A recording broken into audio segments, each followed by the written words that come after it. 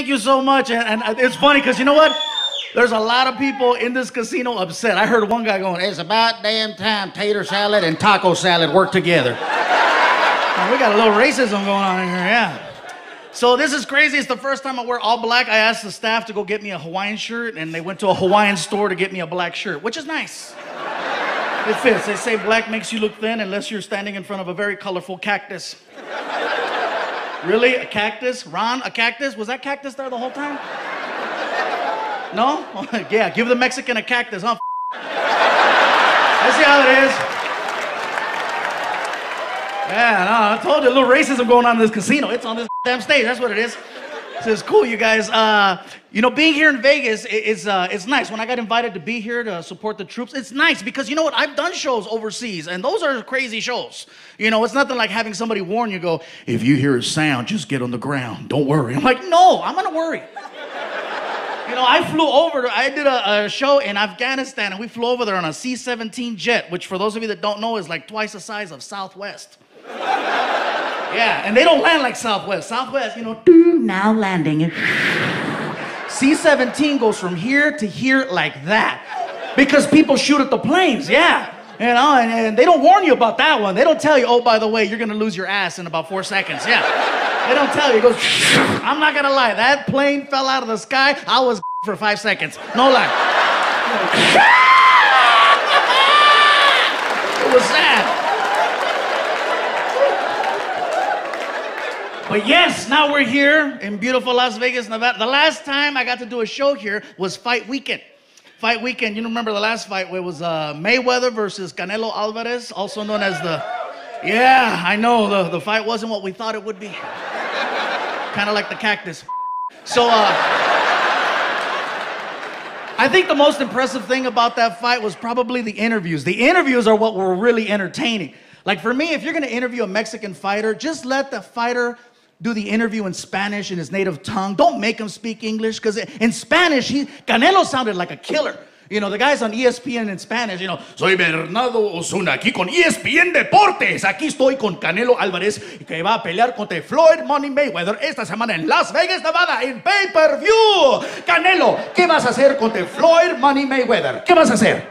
And then he came out all killer. "Bueno, mira, voy a hacer así, se va a morir y ¡zas!"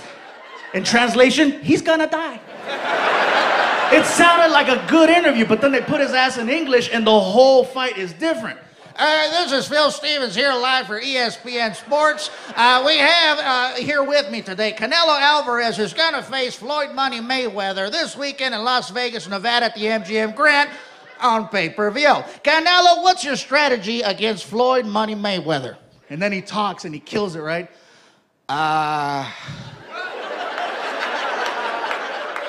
Well, I am going to hit him like this, and then I'm going to hit him like this, and then he gonna hit, ¿cómo se dice piso? He gonna hit the floor, and then tan like that, okay. Very different. Doing good, I know. He's sucking it in. He's sucking it in.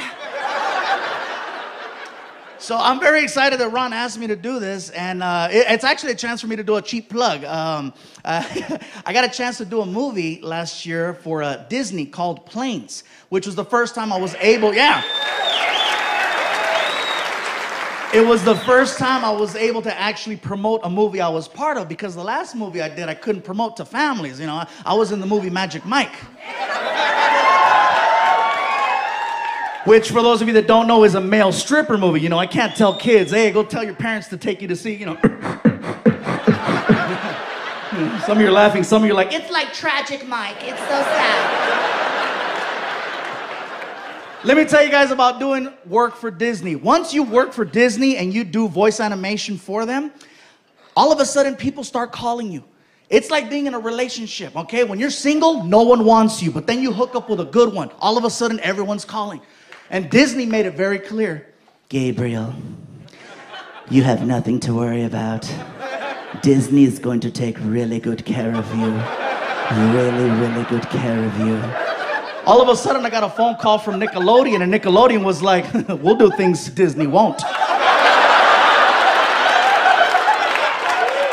And I was like, well, hello, Nickelodeon. So I show up at Nickelodeon Studios, right? And this girl comes out and she's like, Listen, this is the gist of the story, okay? We're such huge fans of yours. You're so funny. We just want you to know what's going on. This is a story about a little toy car, okay? This little toy car has its own special personality. He also has 4 friends that are also toy cars, okay? There's the happy car, there's sad car, there's a crazy car. And one of these little toy cars, we need to be a little different. and in Hollywood, when they say different, they mean Mexican. that's what they mean. But they never tell you that. They just give you a series of suggestive words to let you know the type of direction they want you to go in.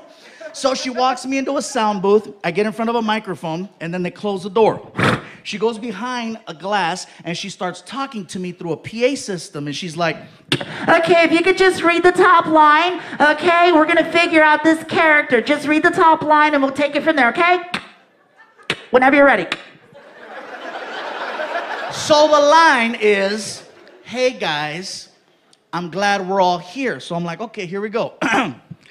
Hey guys, I'm glad we're all here. Okay, that's really good. Really, really good. If you could do me a favor and put a little spice on that, that would be super. And when I heard spice, I knew exactly what she meant. I'm like, great, they want me to play this like a gardener. I'm frustrated, I'm mad, I'm like, what am I doing here? I should be over at Disney, but no, there I am, little whore, yeah. So I'm like, fine. So, you know, Hey, I can't believe that we are all here. Okay, you sound really unenthusiastic. If you could just do me a favor and give it more energy and more spice, that would be super. Whenever you're ready. Hey guys, I can't believe that we are all here. Okay, we know that you do sound effects and character voices in your comedy. Can you do a sound effect for a little toy car? I'm like, a toy car, I got this. Can you put spice on that? They want me to put an accent on a sound effect. I was like, I don't know. Varoom.